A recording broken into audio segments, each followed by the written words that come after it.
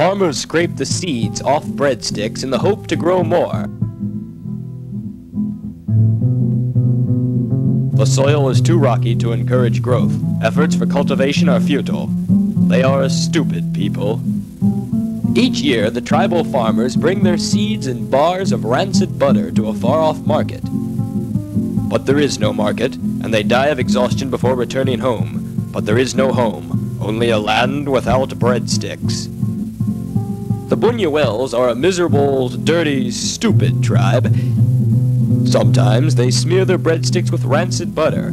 Often do they get malaria and die miserable, slow, and painful deaths. Domesticated pigs are kept in the Bunuel village for pets. These pigs climb high mountaintops to eat the wild breadsticks. The lofty altitudes, however, give them nosebleeds. The pigs get dizzy and they fall. There is a high infant mortality rate because of pigs with nosebleeds who fall on scavenging children.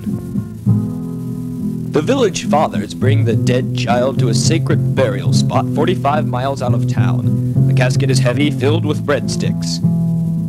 Over deserts, through mountain passes, past lumber yards, and across frozen tundra, the fathers walk barefoot, carrying the weighted coffin on their shoulders.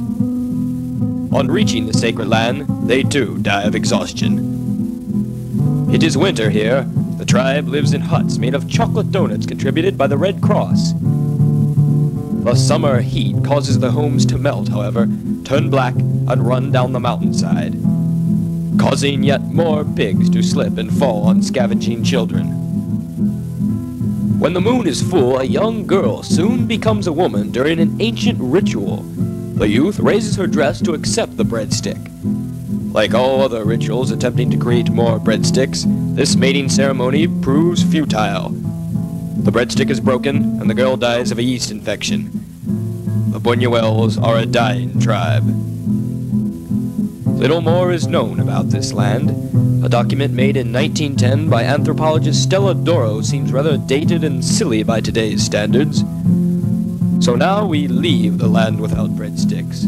Our grant from Nabisco has run out, our cameraman dead from a falling pig, and the Bunuels still dying.